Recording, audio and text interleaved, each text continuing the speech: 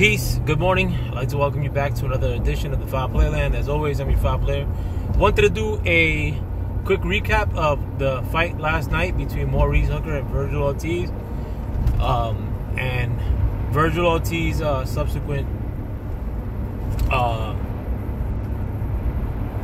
out of Terrence Bud Crawford after winning said fight. The fight was actually action-packed. It was really good. Probably the best fight I've seen this year, off the top of my head. And I mean, it's probably the most, that I got up for a fight, and I still watched this fight in the aftermath. I found it on YouTube, and I watched it like that. It wasn't like I, stopped what I was doing to watch that fight. And it's not because the fight was whack. It's because boxing is whack. But moving on.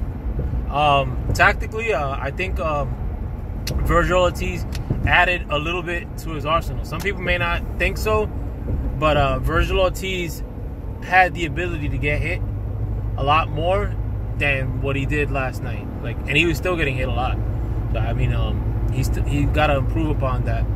But Maurice Hooker, he's no joke. Him losing to homeboy, the other top-ranked dude, I forget his name, at 140. It's more because the other top-ranked dude is, that's a good fight. I mean, he's a great fighter at 140. And it's not because Maurice Hooker is a bum. But I give Maurice Hooker a lot of credit before this fight, and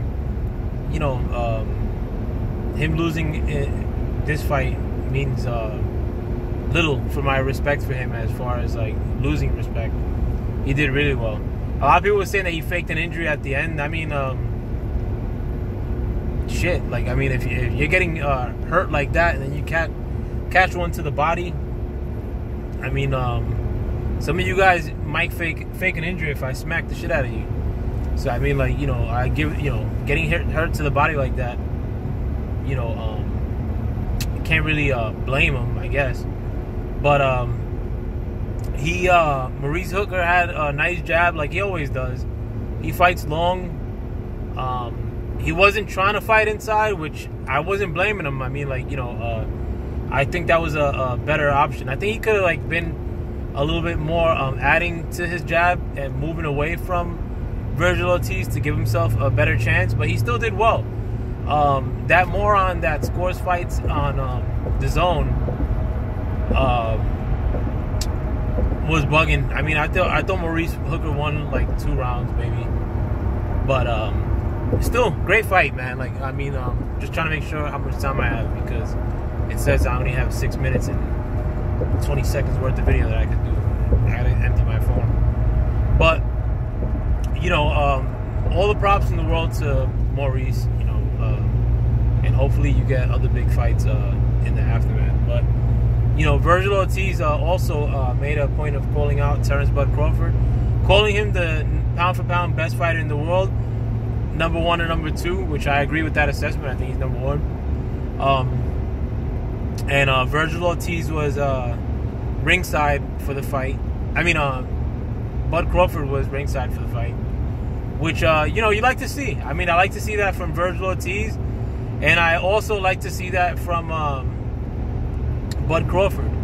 I mean, Vergil Ortiz losing to Bud Crawford, it's not going to mean much for his career, because at that time, when 147 gets popping with this new crop of good fighters that are coming up through the ranks, all these other whack-ass 147 pounders like Errol Spence, Bud Crawford too. I mean, I got to put him in the fray. Danny, they're all going to be out of the division, and that's what you want to see. I mean, I'd rather this new crop, come up and start a new, then maybe I'll be interested in the welterweighting division. But so if he loses to Bud Crawford now, and Bud Crawford bounces and moves up to 154, and then this new crop is at 147. You know, they gotta get, like, it's not like Bud Crawford is gonna make the rounds on Ramirez, and I think he may have like 1 or 2 fights maybe like left at 147 if Errol Spence keeps being a little bitch and avoiding him. You know, maybe he fights Ramirez and Vergil Ortiz. So hopefully, like, these cats like give us these super fights down the line, like Regis and Taylor, Vergil. You know, they're a way better crop than the garbage that I see in the division now. And it sucks for Jaron Ennis, because Jaron Ennis is super talented, but the games that like the PBC is playing against everybody else in boxing who's not on PBC at welterweight, Bob, who's another piece of shit, is gonna be doing that like to that crop of fighters. I mean, or to Jaron Ennis. And I don't want to hear no shit like when that does happen, like these sob stories, as sad as it is.